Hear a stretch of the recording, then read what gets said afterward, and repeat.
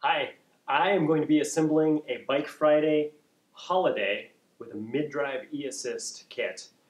We have some other videos that show all the details of how to assemble a Holiday out of the box. This one's going to focus more on what's specific to the mid-drive e-assist. So let's get started and see what's in this box. The big wrench for assembling the Holiday frame parts. We're also going to have a Z-wrench for 5mm and 6mm for some other frame sections, and then this is a 4mm wrench.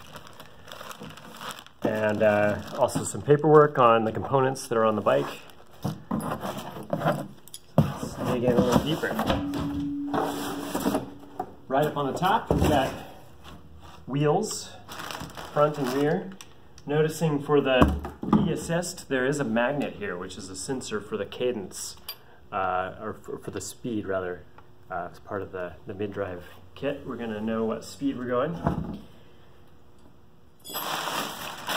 And you'll probably need some scissors for various pieces that will be bubble wrapped. I'm just going to get as much of the packing material out of there as I can and some of the smaller components. Pretty soon I'm going to be able to find the battery. So this is a lithium-ion battery. We call it the bottle battery. And it comes on a tray, which we'll be mounting to the frame pretty soon. So let me see if I can get that off of here for a demonstration. The key opens this up and then it pivots. And this rail right here is going to mount onto the frame while we're assembling the frame. For now, I'll just set this battery aside.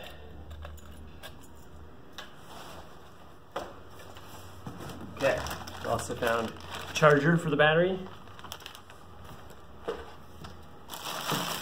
Pedals for the bike, more hardware for assembling the bike, and just get everything that's loose out of this box and get down to the frame sections that have the motor attached. Handlebars are more or less assembled. There may be a little bit of fine-tuning you'll need to do to the angle, but there they are, and they've got the console already installed for the mid-drive e-assist kit. And then here we've got, any bike, any Holiday you buy out of a box is going to have this tricky little spot where the frame's nested together to fit into this box. So as gently as I can, I'm going to take the frame sections apart. Probably will normally be some zip ties you'd have to cut before pulling these apart. So I'm going to be particularly gentle here and notice that there's that pickup for that rear wheel's magnet that's right there next to these nested frame sections. So as I pivot this around to get them free, I just don't want to force anything past those cables and that sensor. So that's working well. And I've got all of the frame sections free now, so I'm going to kick the box out of the way. Now I've got all of the pieces that came out of the box just kind of laid out in an organized fashion. I'm going to take a moment to make sure that none of the cables are twisted up around frame sections, so that as I go to line up these frame sections, I've just got cables passing nicely from one section to another.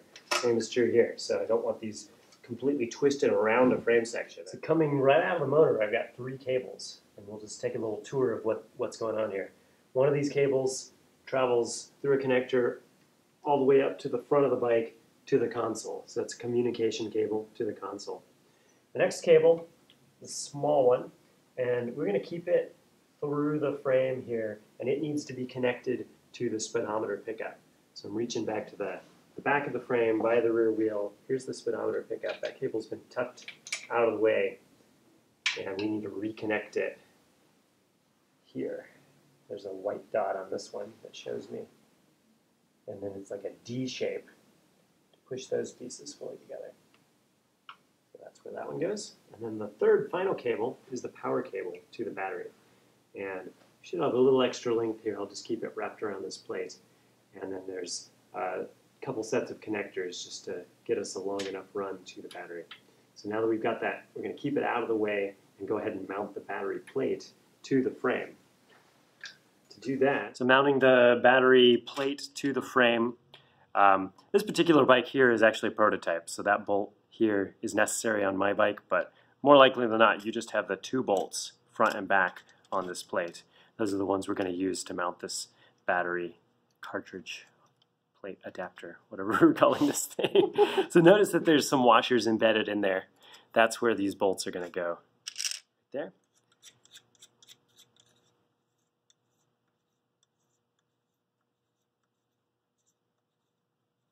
And here. And then the end with the key goes towards the front, and the end with the electrical connections and the dangling cable goes at the back. Line those up with the threaded holes. Careful not to cross thread. Get them started, but keep them loose. And that's going to fit nicely right there. We'll go ahead and tighten the bolts down fully.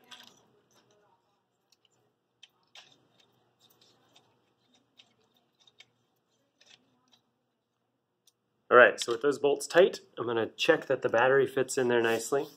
We've got these tabs at the back end of the battery that are going to fit into the receiver section there on that battery mount. And once they're in there, slides over and lines up, and then locking it with the key will secure it in place. That battery is on there. The only thing we have left to do here is plug it in. So we've got the other end of that power cable coming from the motor, and we're going to plug it in red to red and black to black. And we're all set up. So we've got the battery on the bike, and when you need to charge the battery, which I would recommend doing a full charge cycle right now when you receive the bike. You can do that off the bike or on the bike. There's a port on the side of the bike, and there's access to this port even when it's mounted on the bike. So if it's most convenient and secure for you to take that battery inside for charging, definitely go for it. If you've got the bike parked somewhere dry and secure and you can charge it on the bike, that's fine as well. So got our charger plugged in here, and when we plug this in, we'll see that LED turn orange, telling us that it is charging, and it'll turn green again once the battery is fully charged. These batteries have an on-off switch, and so disconnected from the bike, really that on-off switch isn't going to do anything now, but when I turn it on, I can push this button here to check the relative charge status. So when all of those are green, we'd expect shortly thereafter this light on the charger to turn green as well.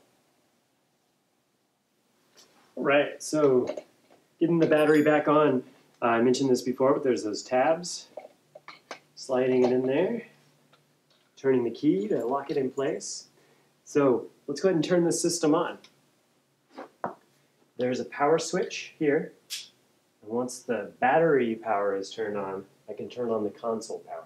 Once the battery power is turned on, we can turn on the console power. There's a power button here, there's also one here at the thumb control. Either one, I'm going to hold down, console turns on, it's got a little warm up, and here we are, ready to ride. I've got a plus button and a minus button here on the thumb control, identical buttons here, plus and minus, that start to change the proportional assist level. When it initially boots up, it's probably going to be at 1. That's how this bike is set up. You can go down to off, and so there's no electric assist there. At 1, there's a really moderate amount of assist. And with that cadence sensor that's built into the bottom bracket of the motor, it's basically the harder, faster you pedal, the more the motor's going to help you. And that becomes more and more noticeable at the higher assist levels.